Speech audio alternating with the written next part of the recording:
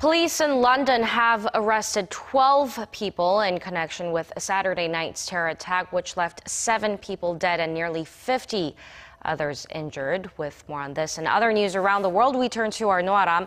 Aram, this is the third terror attack in the country in as many months, and Prime Minister Theresa May has said enough is enough. She's called for a stronger response to Islamist extremism, and raids are continuing to track down more suspects linked to the attack. What do we know so far?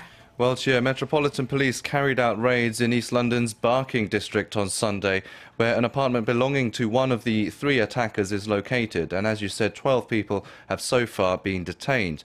There have also been controlled explosions at the block of flats where the attacker was known to have lived for 3 years. The targeted area is still in lockdown as the Counter-Terrorism Command leads an investigation into exactly what happened. London Bridge Overground Station remains closed, as well as the Underground Station, and trains will also pass straight through Borough Underground, which may affect the Monday rush hour. All 3 attackers were shot dead by police within 8 minutes of receiving the first emergency call shortly after 10 p.m. local time. Counter-Terrorism Police said they fired an unprecedented 50 shots at them, adding that they were wearing fake suicide vests. One civilian was caught in the crossfire, but doctors say the victim will make a full recovery. Prime Minister Theresa May, meanwhile, addressed the nation after chairing yet another meeting of the government's Cobra Emergency Committee on Sunday morning.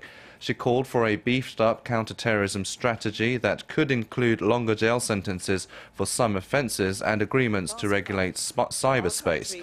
Mrs May also said the general election will go ahead as planned on Thursday, but all parties, apart from the UK Independence Party, have temporarily stopped campaigning.